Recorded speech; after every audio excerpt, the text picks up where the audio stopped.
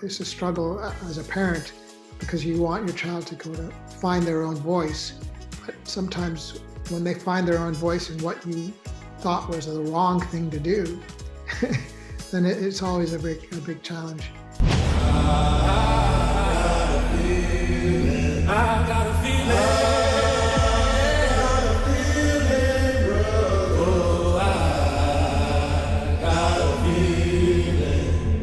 Somebody's trying to sneak in my friend. Hey, ain't gonna be no shh like that. Be very careful of what you allow in your spirit, Dio, especially in America. Tazmanian Devil, for me, was a really great window into parenthood and the struggles that one parent feels in trying to guide, an adolescent child. Or a young man at this point, really. He's been living in the States, away from his son, who's in Nigeria, and he's working as a priest. And they always say, beware of the preacher's daughter.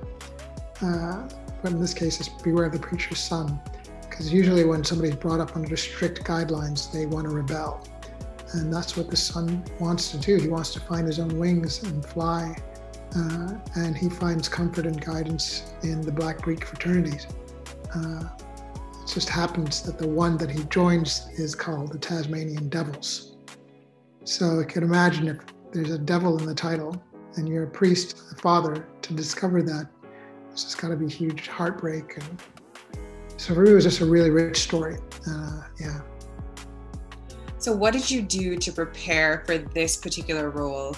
As this father and kind of mixing a little tiny bit of maybe your parents' story, because they, are immigrants from another country, as am I, as are a lot of viewers that would be watching.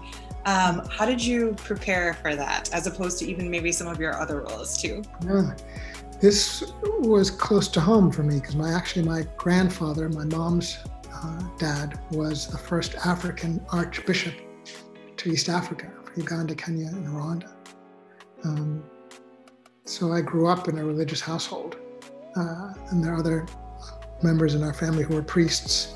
So I was able to draw upon their stories to sort of help me infuse this. So for me, it felt personal and close to home because of that experience. So that for me was like, yeah, there's other roles where I don't feel like I have that sort of connection or that personal connection. It's part of my family lore, but this one it was.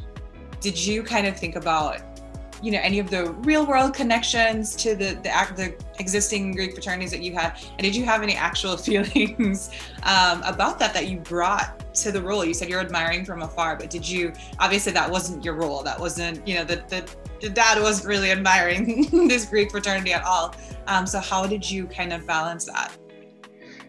Well, in the script, he discovers his son's pledge materials by accident. Like he finds this book in the bag that says Tasmanian Devils.